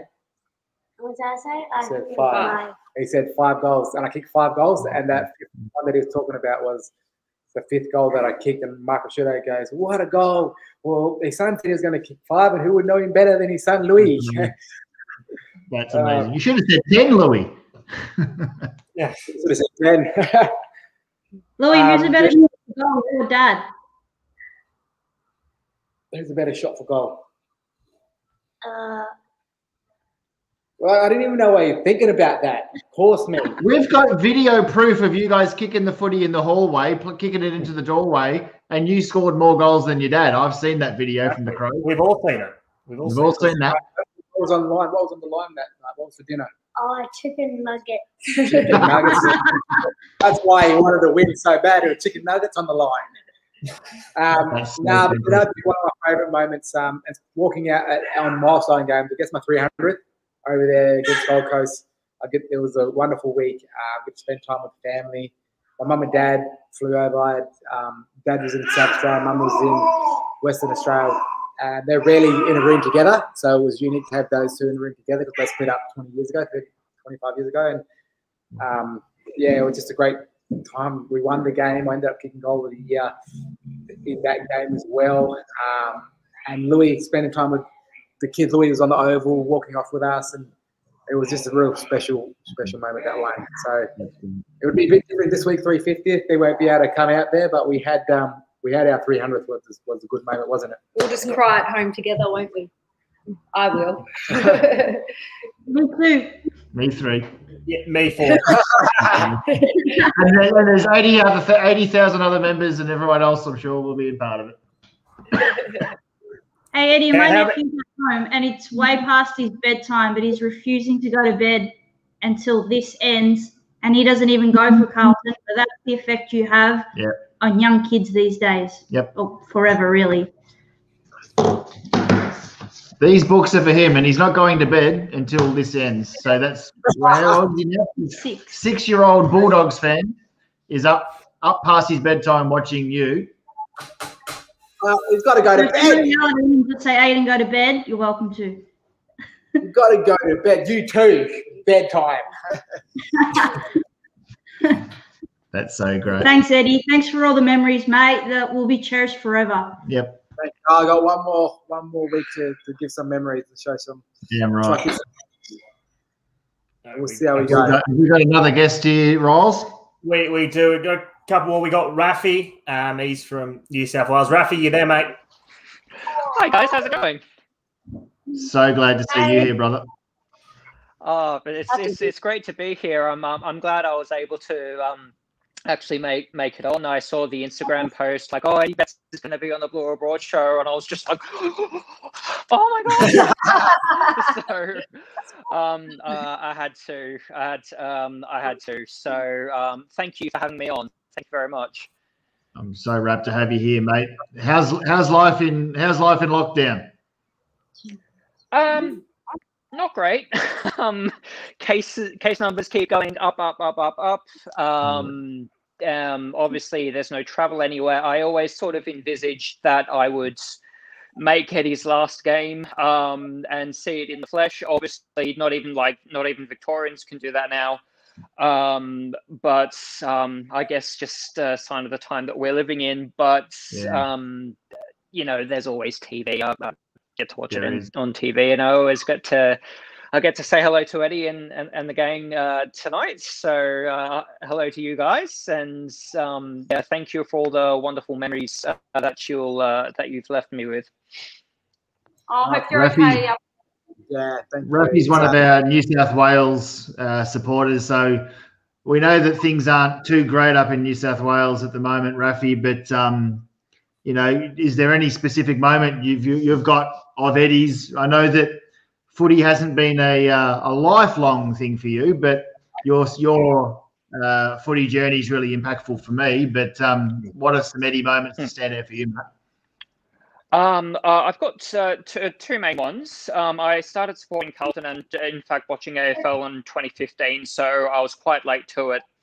So by that time, you were playing for Adelaide. So one of my favourite moments was realising when you were going to come back. Because you read all these rumors and stuff on Facebook. There's just so much crap on social media. But when it was official that you were coming back, and I'd see you as a Blue again, that made me smile so widely. And also, number 2 was your goal against the Swans at the SCG this year, because that was actually the first time I'd actually seen you play live as a Blue. So it was really special for me for that reason. That's amazing. Dan, another thing on that one too, I didn't win goal of the week for that one. It was rubbish. Oh, you should have done. Robbed, mate. Absolutely robbed. Criminal. One-handed pickup. One-handed pickup, swing around on the rough, on the boundary. It was difficult degrees, you know. Kuda feedings eat your heart out. That was awesome. Apparently that was. Yeah. Do you know who did get it that year? Because that was actually a ripper goal. Who got it that week? Sorry, it should be.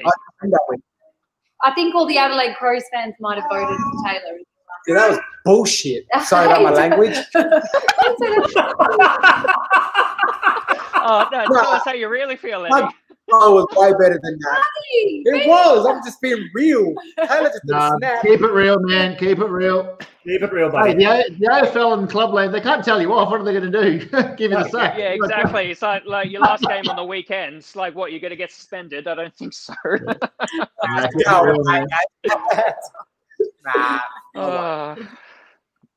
Thank you so much. No problem. I just wanted to say before I go, I understand that you deal with a lot of racism and a lot of bullshit comes your way, and I can't imagine how sad it must make you feel. But what I want is for you to just realize, I watch your highlights reel when I feel sad, Eddie, and that makes me smile. Watching you play football turns me from sad to happy. And it's I can't imagine what it's like for you, but in those moments when you're feeling down and you're feeling blue, no pun intended, just please remember how much you're loved and just how happy you've made me as a person, because I'm just one person. There are thousands of people like me. So whenever you're feeling sad, please just remember the joy that you bring people and that you've brought to me personally, and hopefully that helps, because I love you so much, Eddie, and I'll be bawling my ass out at your last game on Saturday. We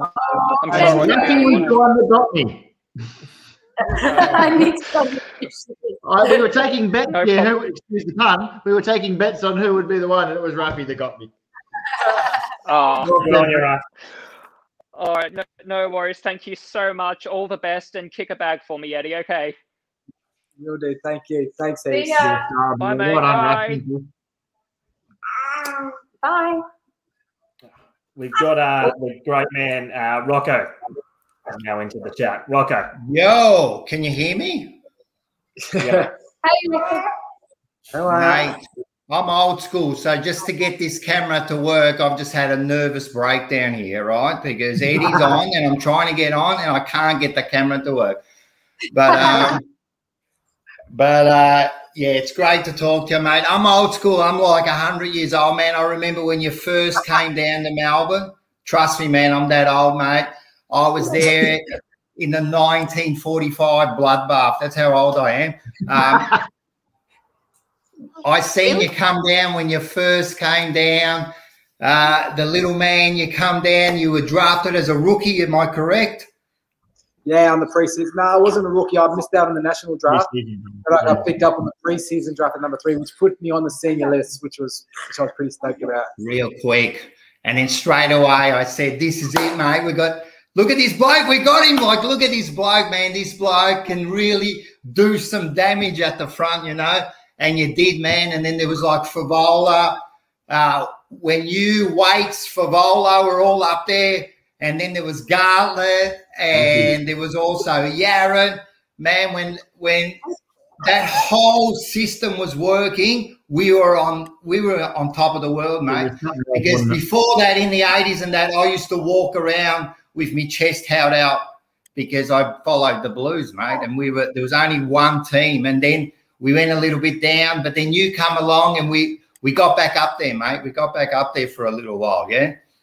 Yeah, it was good, especially when Brett Ratton took over coaching. And like you said, that forward line was a bloody unique forward line, you know. Yeah. There was Wadey when he wasn't injured, when he was fresh, he was an absolute. Wasn't suspended. Yeah, he was. Yeah, not all suspended. Yes. Yeah, well, that's it. When he was playing, yeah, that's it, man. If it wasn't one, it was the other.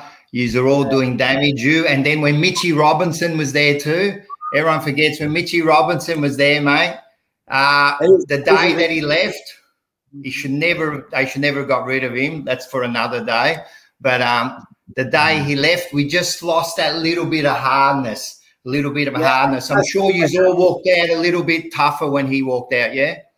He showed a lot of passion, which he plays with passion on his sleeve, and he goes in hard. And, you know, we did miss that at times in the last 2 years of, you know, that hardness of someone like Mitch Robinson to come in and spark us up and get going. And Jack Martin did a few of that this year and the year before, where he's hard at it for a little skinny bloke and he hits hard and he tackles hard and he sparked us a few times. But, you know, Mitch was one of those ones where he could spark us and get us going.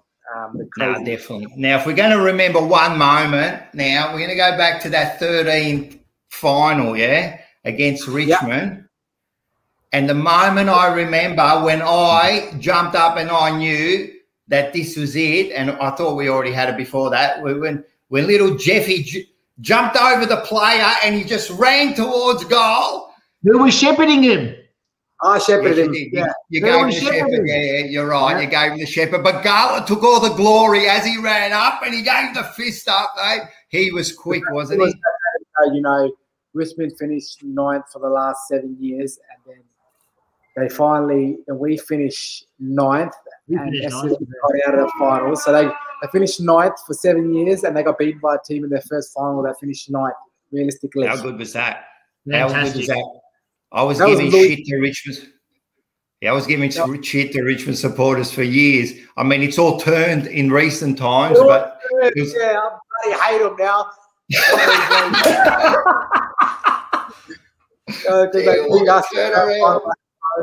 know, I wish I could have played against them this year, you know, round one.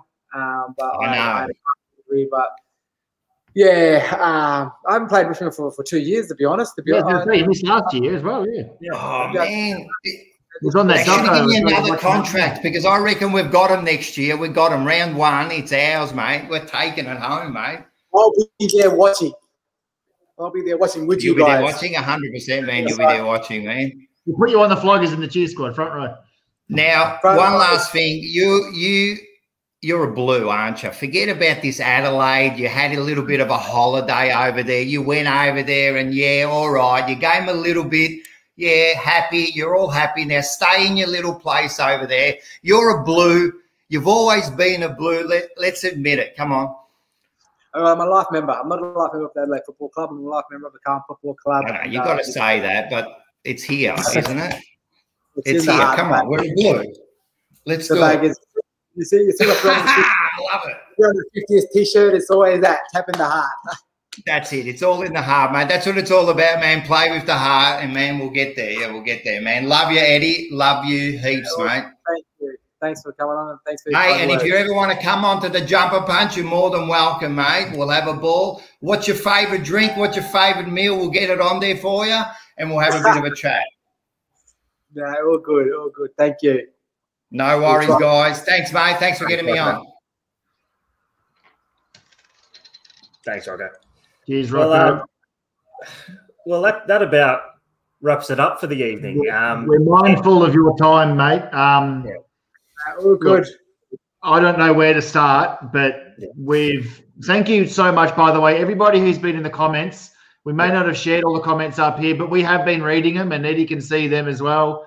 So, you know, everybody who has been part of this in the comments, we have seen it, and we want to thank everybody who's tuned in. But we have the comments. Sorry, we didn't see that. No, we've got the comments. But you know, for everybody who has taken part and everybody who's joined us, thank you all so much. But most of all, Eddie and Anna, and we've had Eddie Jr. and we've had everyone, Louis been on, and thank you guys, not only for your incredibly generous time tonight. As I said before, it's testament to you guys as a family that you would offer your time to us. We didn't even have to ask, and that's for me how I feel so blessed in life to have people like you guys to call friends who would offer this to me and to us. And that's really, really powerful. And I hope that some of the people coming on sharing stories about the impact you have had on their lives is just a small token of thanks, because there's countless stories like them. People in the comments, we've seen thousands of comments here tonight from people similar to us who just adore you, and not only as a footballer but as a man and as a family man. What you stand up for and who you stand up for matters, and that goes above and beyond footy. And so yeah, bro, look, thank you so much. And you've mentioned it a few times, we haven't seen it all yet. We've got one more game this weekend, and I personally can't wait to see what you've got up your sleeve for us, mate, because I know that it's going to be something special. No, thanks, guys, and thanks for having me. And it was really, to be honest, it was you guys that really, made my day on the footy field a lot more enjoyable with you guys chanting out my name and getting louder every time I went near the ball. So I want to thank every single one of you. Carlton's always going to be in our heart. Obviously, yep. We're blue here, and I'm to be honest, I'm really happy that I am finishing up. I felt like I could have went again, but I'm really looking forward to the next chapter. But now it's time for me and Louis to come enjoy the game in the seats and watch and not get frustrated and just support the bangers. Get frustrated. We get frustrated too, but it's part of it. Yeah. But I enjoy a nice. I wouldn't say beer, but yeah, I would say beer. This squad's a dry zone. We can maybe sit in the aisle after quarter time or something, but yeah. Yeah.